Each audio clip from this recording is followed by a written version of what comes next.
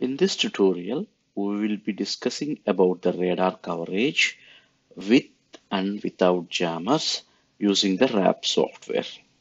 Let me first launch the Wrap software. Yeah, once it is loaded, I can set up the stations that are important for our analysis. In the first thing, I would like to choose to go to the station in the map window, and there are two windows will be available in Wrap. One is project window and the other one is the map window. Okay, we can go ahead and we can open the map window pertaining to this particular project. And let me start do some preparation work for the map.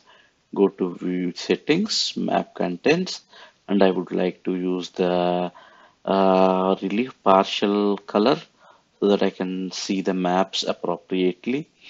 Let me make it the pan view and play with that so that it is much more visible. One. Cool. Once I have this one, I can go to the station and I can set up the new station.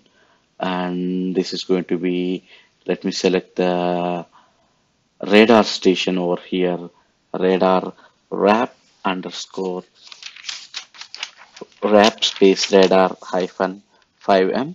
That is our radar for our analysis.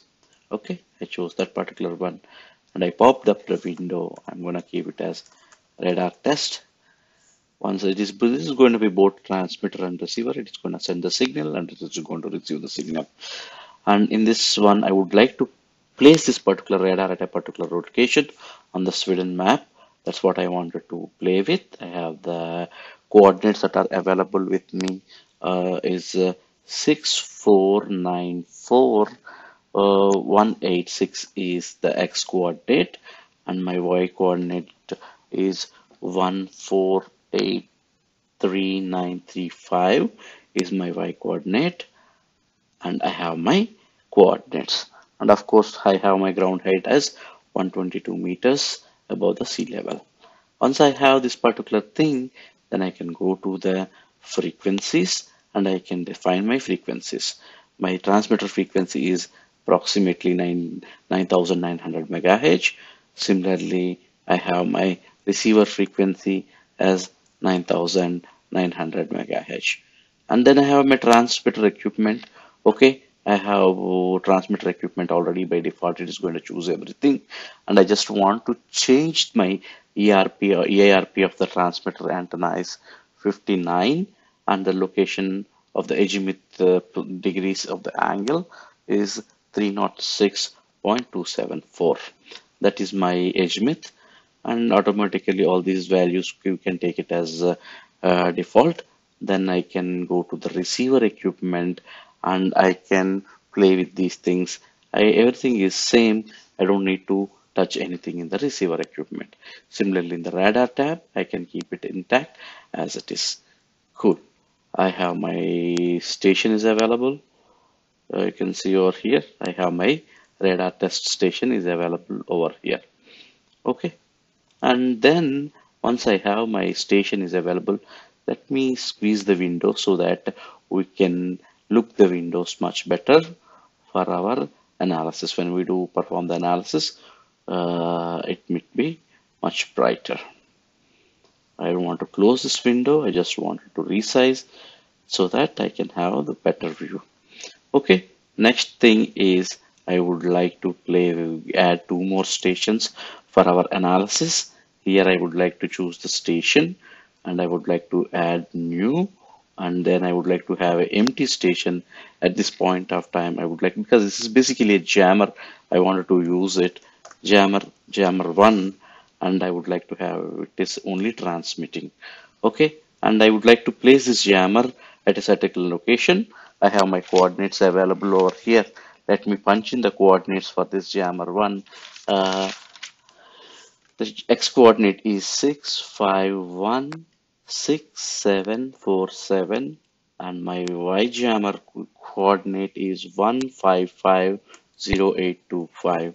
These are my coordinates, and of course I can keep it as the ground height is 27 meters, and then this is only transmitter.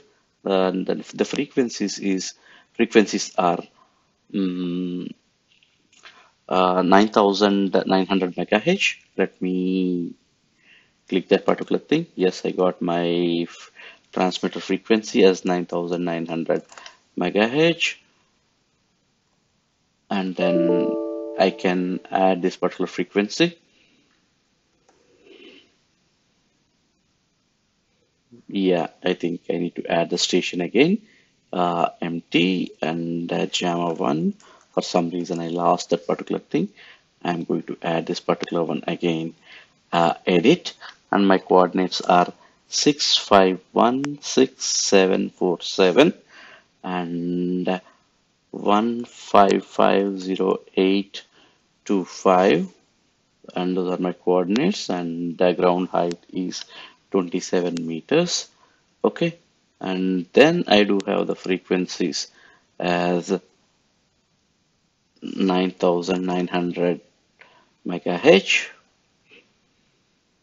Then I have my transmitter frequency. Okay, I need to add the 9900 frequency, and yes, this is going to take that particular value. Okay, and I don't have anything receiver, just the transmitter.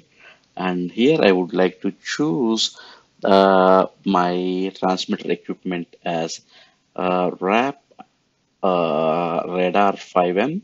That is what which we have chosen earlier. Wrap radar 5M. That's what I wanted to choose for our analysis. Then I would like to choose the antenna which you would like to radiate is STD Omni. There's one more antenna available in the library. I would like to choose that Omni antenna which is transmitting.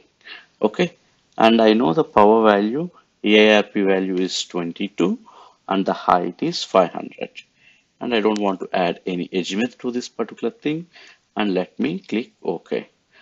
And then I do have let me duplicate same jammer. I would like to place at a different location, and I'm only going to tweak the uh, location values. Everything else is same except the location values. And then what I have is edit. I would like to go and add 644 5047 and then 1532825 is my Y coordinate of the second jammer. I have everything available over here. My jammer 1 is there, jammer 2 is there, and radar test is there.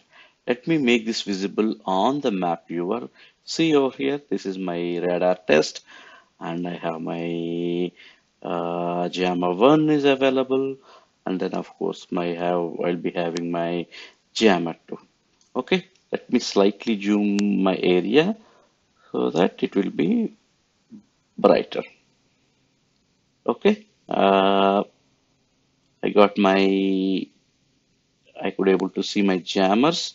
At the same time, I could see my uh, radar test and everything. Okay, you see over here, radar test is there, red jammer 1 is there, and jammer 2 is there. And since I already set up my project, I'm ready to run the analysis for this particular project. Okay, let me select the radar test and go to the tools. Under tools, I have radar coverage to perform the analysis. Just select the radar coverage, go to the transmission loss and keep everything is in common, and just go to this particular thing. Let us not activate the jammers for the first simulation. Let us do without the jammers. Fixed height about the ground level is approximately 300. Keep it, and then we are performing the simulation without jammers over here. And also we are not, there is a swirling case. In case if you would like to add the swirling case, you can add that one, and also you can add the clutter. Probably you can add the effects of the wind or the rainfall rate over here for this particular simulation. And also if you pay attention to the propagation model, I was using ITU RP.2001/P.368. That is the model I was using for my analysis. And then just click OK over here, and that is going to perform the calculations for us. The results will be available in the results tab over here under radar coverage results. Let me go ahead and look into the radar results. Okay, show in visible in map viewer. Okay, these are the results from the jammer, because we didn't activate the jammer at. Just these are the results from the radar test, and it can detect from up to 1 meter square, 10 meter square, and 100 meter square based on the color coding over here.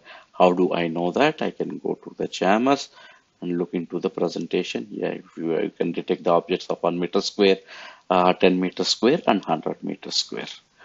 Once I have these things, I can activate my jammers to look the results. Let me activate my jammers and take it to the next step. I'm just playing here with my results so that I can look into the bright fashion.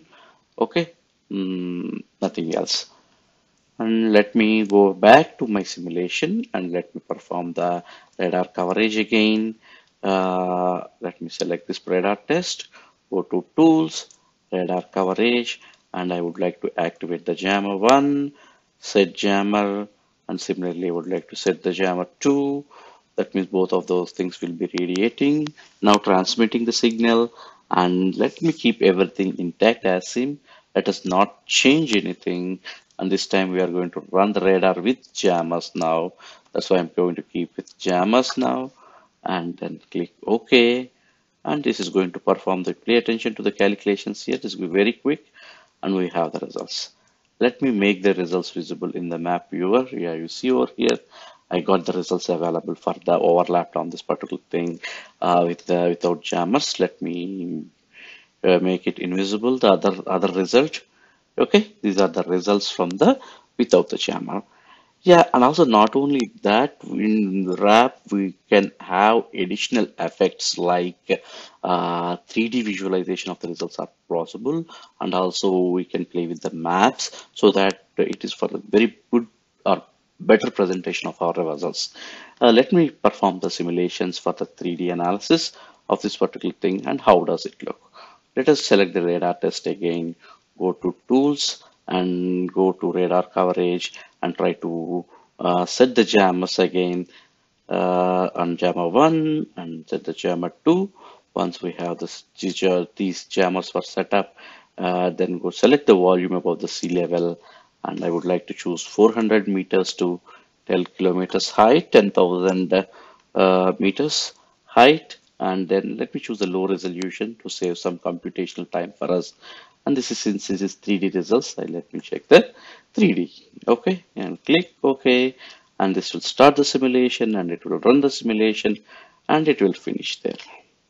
Let me deactivate it, visible, and make the 3D results visible in center map. Okay, and just a color coding I need to play with over here so that I can distinguish the results much better way.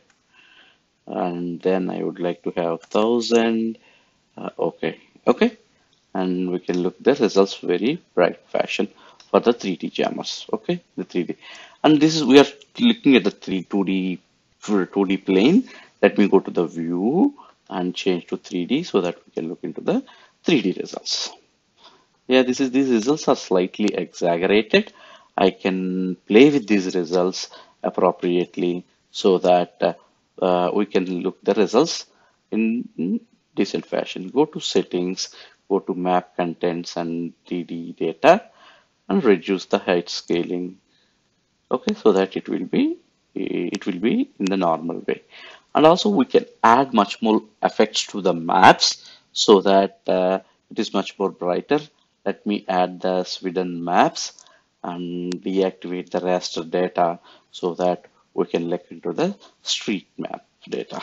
Okay, you see over here, now we do have the radar transmitting and 2 jammers are active over here for us, and how the results looks.